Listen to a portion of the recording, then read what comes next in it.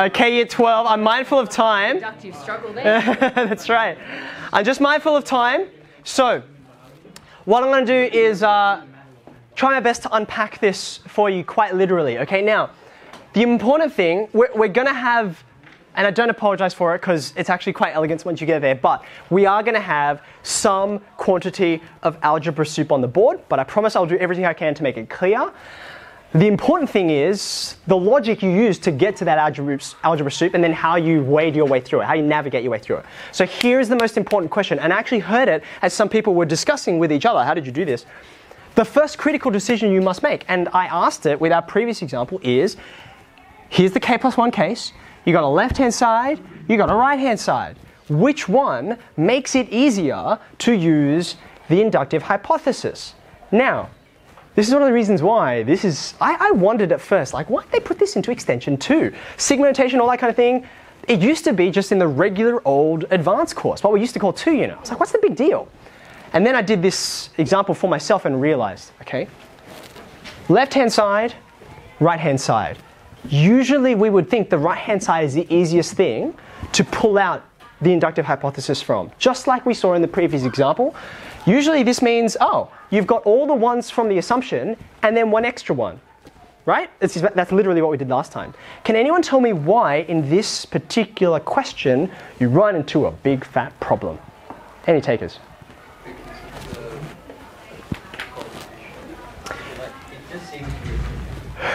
It just seems weird to do. Famous statement in many mathematical papers.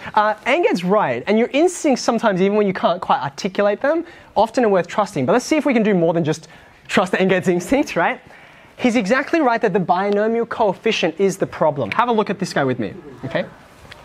If we were to say, consider right-hand side, and maybe that's exactly how your working has begun, right? You then write this, and then the first thing you begin to do is see how you can expand it to get this part here. But you're in trouble immediately because there's no twisting and turning, or let me say that again. You'd have to do a lot of twisting and turning to turn this into this. Just go back to that factorial notation that I said you wouldn't have to use to try and see the difference between these, okay? The first one is k factorial on r factorial k minus r factorial. There's the particular binomial coefficient in the assumption. Is that okay? Let's have a look at it for the other one. K plus 1 factorial on r factorial k plus 1 minus r factorial. Did I do it right? I put k plus 1s everywhere I put k's. And you can do some stuff to this. Like, for example, this same unwrapping of sigma notation you can do with factorials. This numerator here is k plus 1, k factorial. Do you agree? And then on the denominator, you can do a similar thing here. This is one more than this. So it's like this times an extra term. I think you're going to get this. K plus 1 minus r, k minus r factorial. Take a breath, okay? But even as you look at that, I hope your brain is like, please don't make me do that for any more than one term. It's a disaster, okay? We don't want to do that. There's a better way. Instead of doing the right-hand side, let's have a look at the left, okay?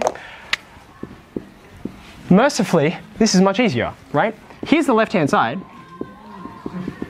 And actually, now that you look at it, it hardly takes anything to reshape this so you can see the inductive hypothesis. What's the difference between this and what you see in the assumption? Yeah, it's just one multiple of x plus a difference between this and this. Do you agree? That's what the plus 1 in the index means. So as a result, I'm going to write this slightly weirdly. I'm going to use some colors here to help me. I said I was going to try and make this algebra soup clear. I'm going to write the x in blue, and I'm going to write the a, whoops, what am I doing? Even as he says he's going to write it in a different color, he writes it in the same color. I'm going to write it red, okay? Now, there we go. Okay. What comes next is the left-hand side of the assumption, which is really good for me because it means I can just use the assumption. And that's exactly what I'm going to do on the next line, okay? So I've got my x and my a here. Man, how does that black pen, red pen guy do it? Okay, so there's my first binomial. Okay. Now I'm going to substitute here on the right-hand side this by assumption. Okay, so let's go ahead and do it. Now, I'm going to save myself a step. I'm going to have to expand this anyway. Sorry. Here comes a big bracket. What is this thing? Well, I'm going to start with first term, r equals 0, right? So what's my first binomial coefficient going to be? I'll give you a clue. It starts with a k. kc0, right? Yep. Next one along is going to be x to the power of k minus 0, so I'll just write k. And then a to the power of 0, which is just 1. So I'll just leave that. Okay. Next term along, kc1. And then what happens? X to k. One less x, and one more a. Is that okay? So one less of these, and one more of those. I need to establish a pattern, so I'm going to get to the third one. One less x, and one more a. And then, what will my final term be? Have a look closely, right? I'm going all the way up to k, aren't I? So it's going to be k, c, k. All of the x's by this point, see how they start? I started with a lot, and then they're climbing down, down, down, down. By this last term, I have no more of them, so I'm not even going to write x. I'm just going to write a, and then I've got all of the a's there. Okay. Now, why did I highlight these two colors up here, right? You're not going to like this, but I'm going to expand. Why am I going to do this, okay? Remember, I'm trying to turn n's, or in this case, k's. Where have I got to get to? I've got to get to these guys, right? Do you see where I'm trying to get to? I've got all these wrong coefficients in there, and I've got to find these guys turning into this guy. Does that make sense? There's going to be pairs of them. They're going to turn into the binomial coefficients on the next line. Okay, so here's what I'm going to do. I'm going to write this, and I'm not going to do it on one line. You'll see why in a second. What's the first term going to be? kc0, and then what? I'm distributing this x to everything in there. What am I going to get? X to the power of? K plus 1, because I started with k of them, and now I've got one more. Let's do the next one. kc1. How many x's have I got this time? K of them. It's this times x, so k. And then there's an a hanging out there. I'll do one more just to get the pattern. kc2, one less x, one more a. And then I say dot, dot, dot. Where do I end up? K, C, K, and then I just multiply it by an x. There we go. Is that okay? Wasn't so hard, all right? Now I need to do a multiplied by everything, but I'm going to do it slightly off. I'm doing it on the next line, and I'm going to push it over one term so that there's some cancelling that happens. Well, not quite cancelling, collecting. If I multiply a by this first term in here, I'm going to write it here. I get kc0, should be a plus sign there. And then, how many x's are there? K. X to the power of k. Like nothing's changed to x, I've just multiplied by a. So it's x to the k, and then there's an a, because that's what I was doing, right? Multiplying everything by a. Even before I go any further, do you see this is happy times for me? Like you see I've got like terms that are going to collect in a second. Let's do the next one.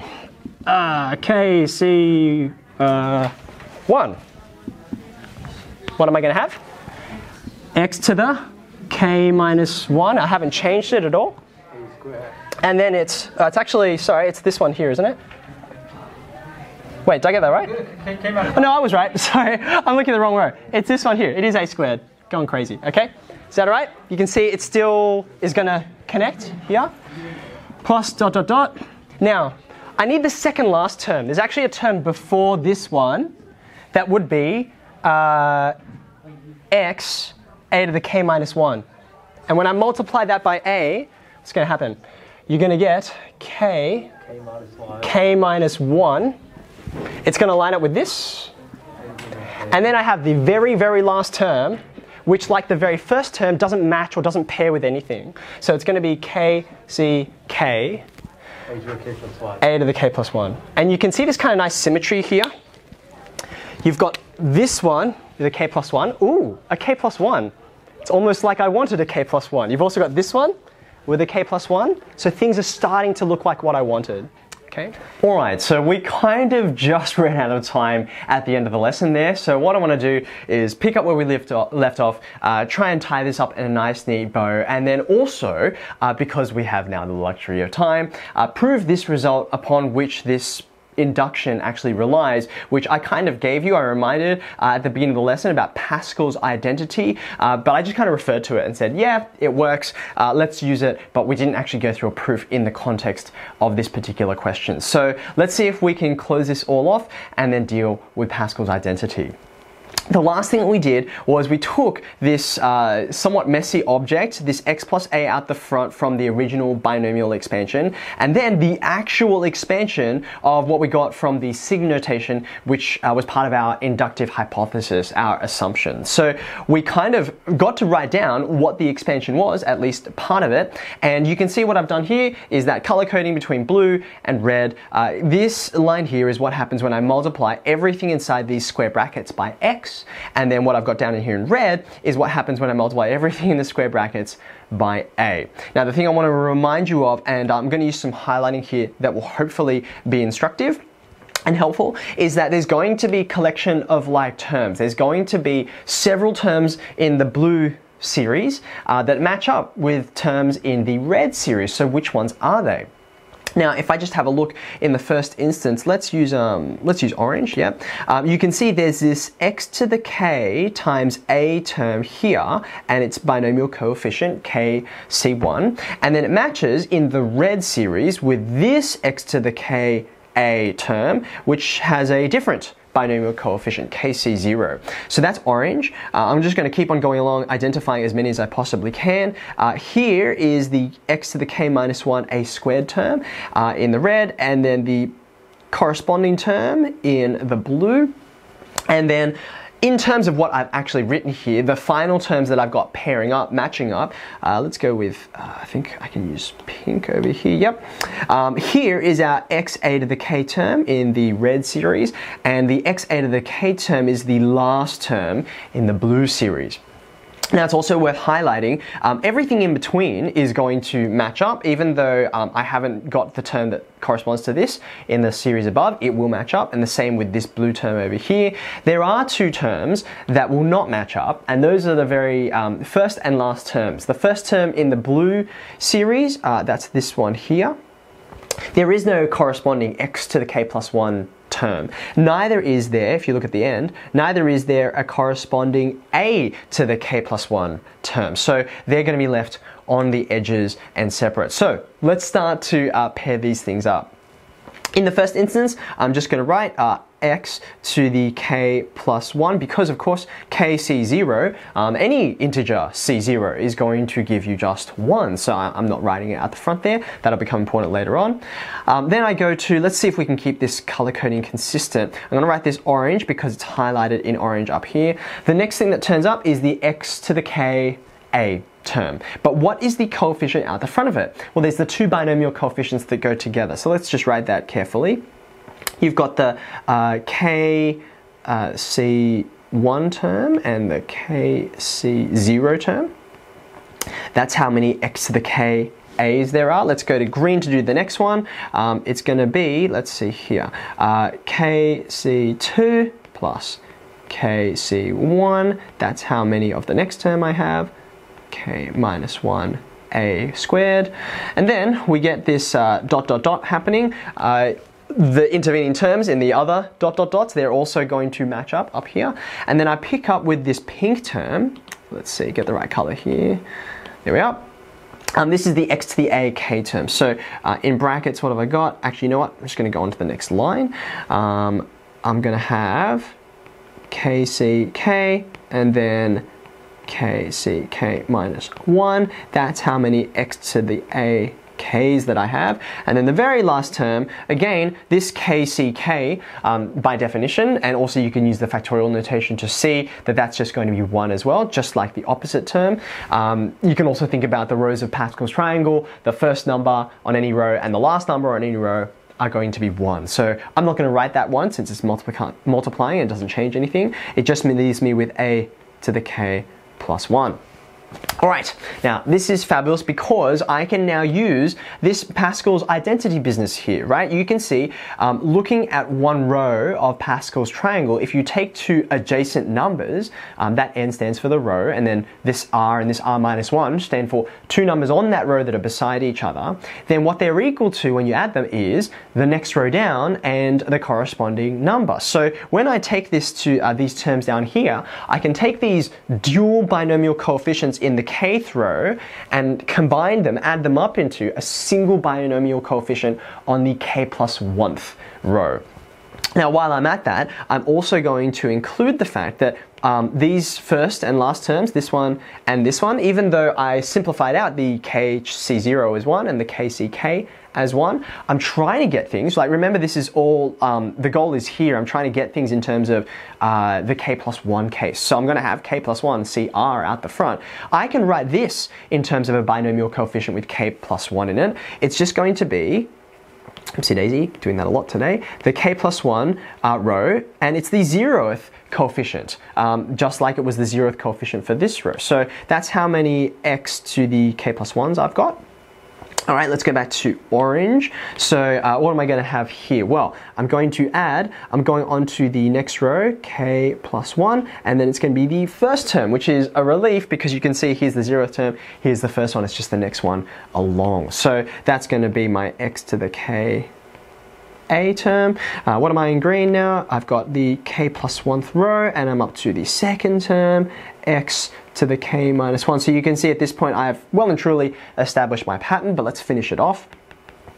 What do I get here? I've got the pink term, so that's going to be, let's have a look. So k plus 1th row again, it's going to be the kth term, so that's x a to the k, and then finally I'm also going to add in that this kck I can replace with k plus 1 ck plus 1. So now you can see everything is in terms of this correct binomial coefficient.